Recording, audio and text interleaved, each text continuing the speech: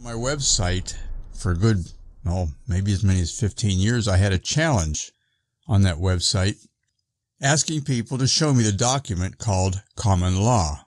Many of you studying law will agree with me that if it's not written down, it's not a law. So you can't have a pie-in-the-sky law system that's based on things that aren't written down because it's a moot point.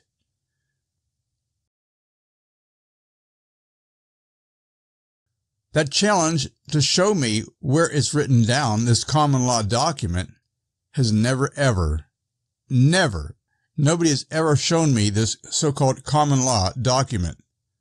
If it's not written down, it's not a law. And if it's supposed to be derived from biblical law, then why do you have to have a separate common law system to refer back to the Bible?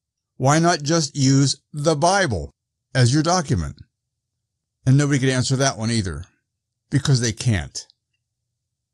If common law, as many attorneys will tell you, are always morphing based on judges' case law decisions, where essentially the judges are then legislating law, changing law, and they never write it down, it's all based on man's case law, then they only use common law as a platform to slowly morph all of the laws of Yahweh's design for mankind into a heathenistic society law system.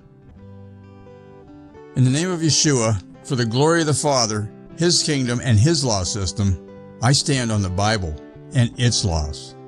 I don't want a replacement. How about you? All the freedoms that you thought you had, they're gone in a blink. Sir, you're under arrest. You've had too much to think. Just one moment.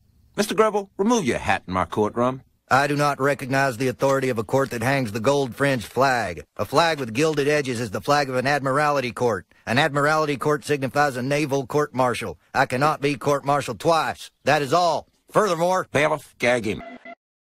We only ask you for one thing. Your identity. We'll need the very core of who you are. It's a small price for a lifetime of unending joy, don't you think?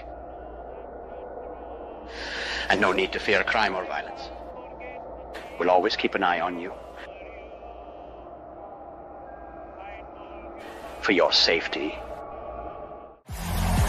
So the shot of the day brought to you by Moderna.